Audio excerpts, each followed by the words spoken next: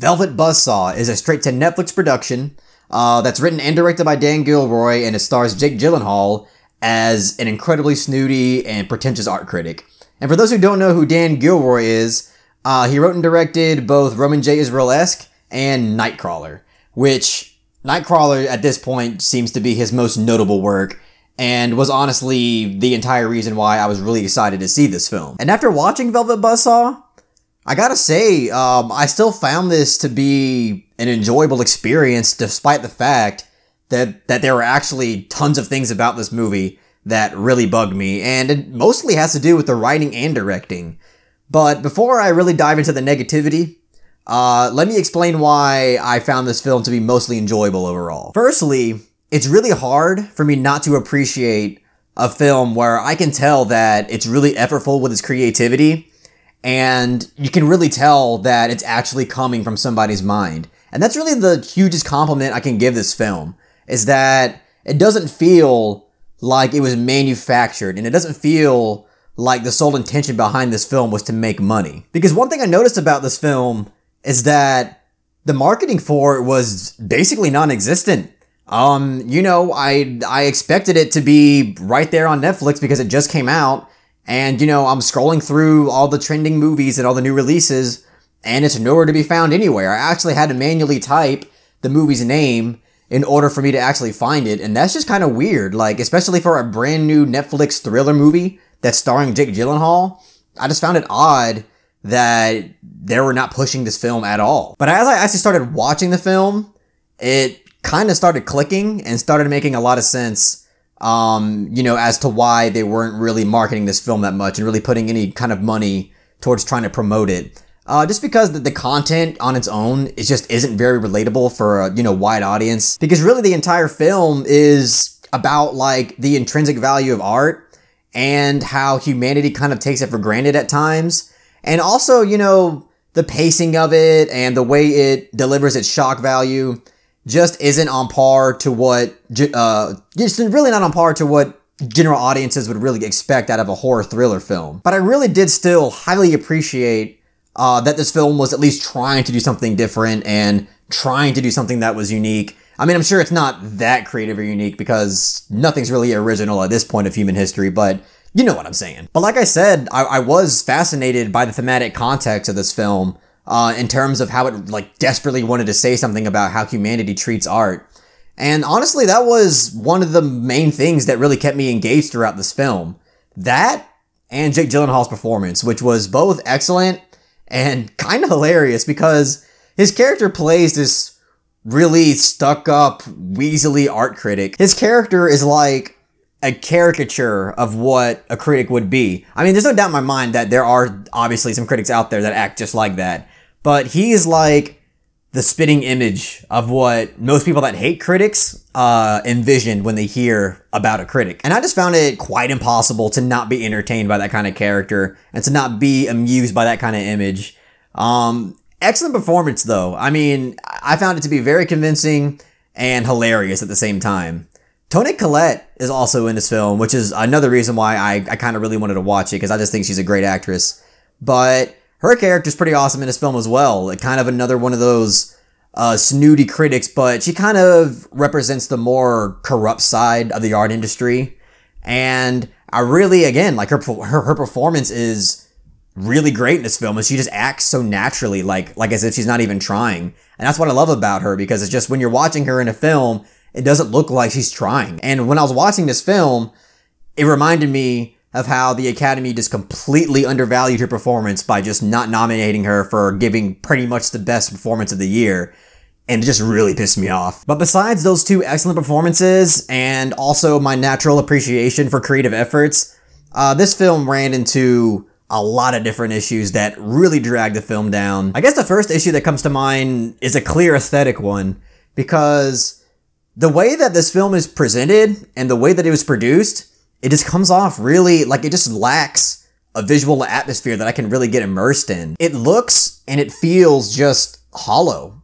And I think that's just because the lighting and the cinematography were just blah. They just came out, it was just really bland lighting and camera work. Same goes for the score.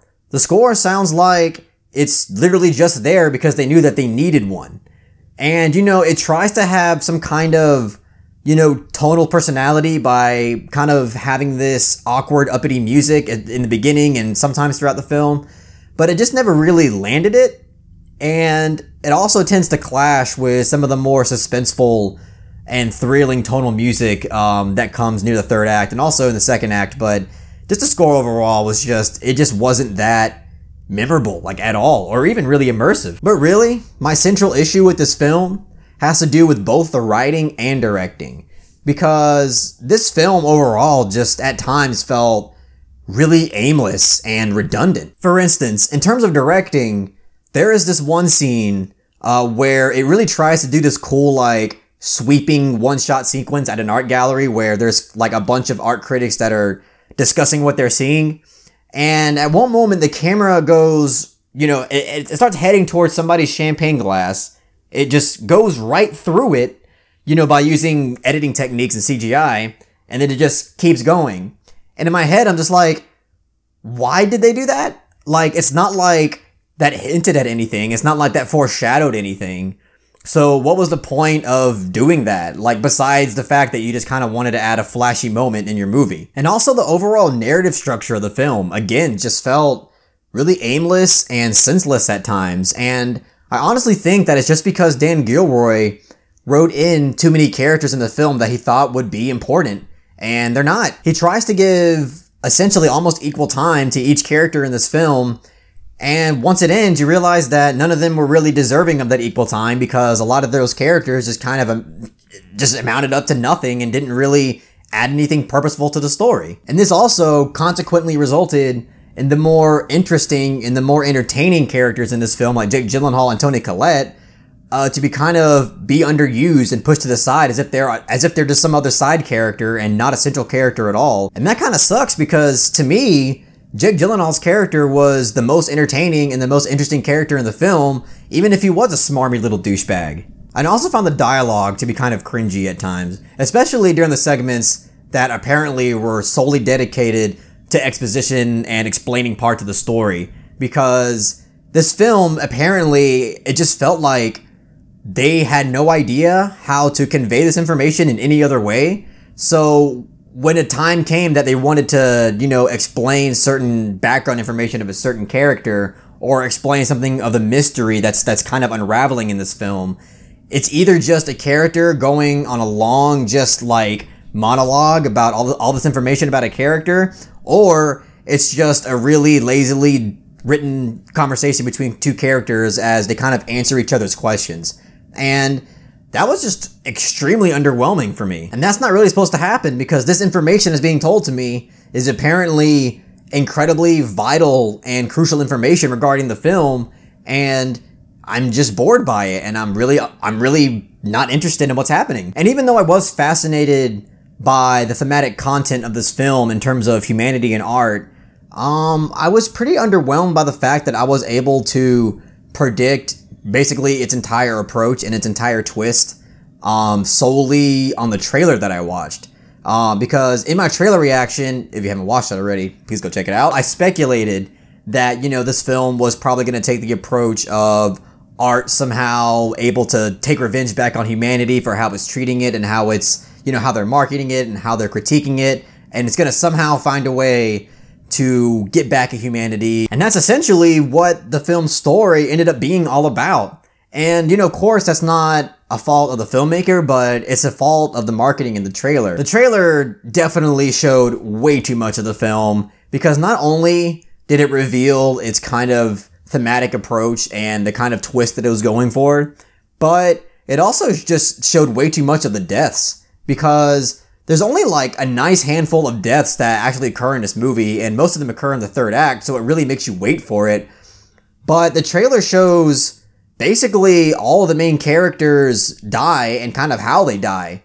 And, I mean, of course, it doesn't show it in explicit detail, but it really, the trailer does give away how each main character is going to die, and that's just underwhelming to know exactly how they're going to die before you even watch the movie. But even if I didn't watch the trailer and know how these people were going to die, the deaths still really weren't that great. The only one that I thought was like jaw-droppingly awesome was Toni Collette's death, because not only did it just go all the way with it in terms of blood and gore, but it also kind of had a humorous, clever subtext to it as well, in terms of, modern art and how our generation kind of perceives it. But the rest of the deaths in this film, lacked like honest suspense and tension. Especially the one that you see in the trailer where the colors of the painting start to kind of absorb her body.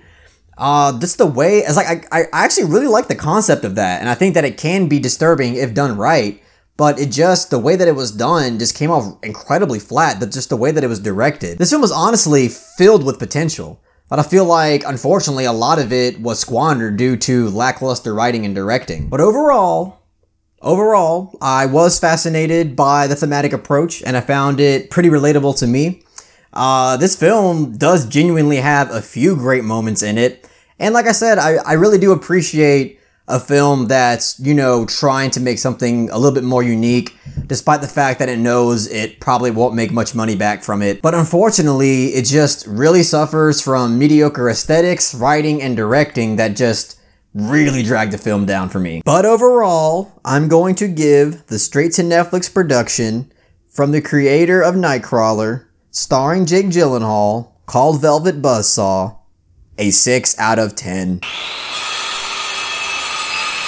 The film's got a refreshing, unique approach. It's got a nice creative effort, but it just unfortunately misses the mark on a lot of different phases. And I know just me saying that kind of makes me sound like the kind of douchey, snobby film critics that are depicted in this movie. Critique is so limiting and emotionally draining. But it's just the way I feel, so...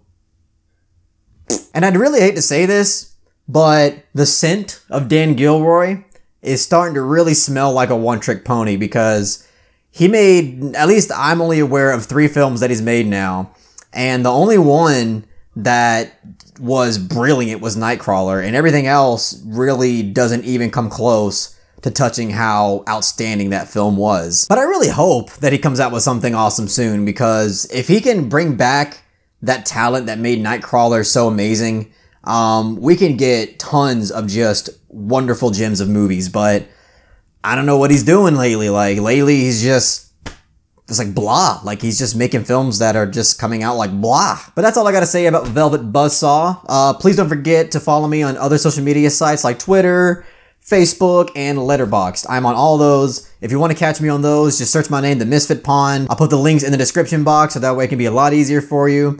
And if you really like what I had to say about Velvet Buzzsaw, please give it a thumbs up and share it amongst your friends. And don't forget to subscribe to the channel to be updated on more film-related content.